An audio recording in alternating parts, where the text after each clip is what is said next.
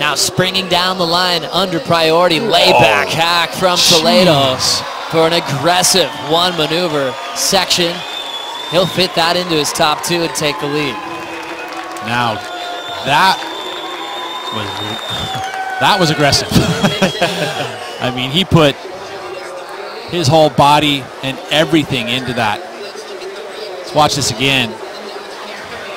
Thought he was going to go for the air, but that just very committed, pushing that back foot through the water. Just karate kick to the head. That would have taken out 3 people.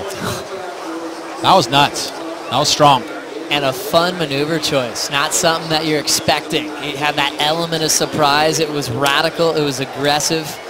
What a rad version of the layback hack on a closeout section. Toledo just needed a 2.9 for a lead change. And he'll get it, and some. How high will they go on a single maneuver like that? It was radical. Let's watch it again. Pumps for a lot of speed, so he's carrying a ton of speed, which you don't see in the slow-mo, but look at that. Just such great technique, getting that foot extended all the way through the maneuver, but it wasn't like he groveled to get back up. It was like he stayed on that board, super compact, brought it back under his feet, and for one move. A 6.83 and the lead.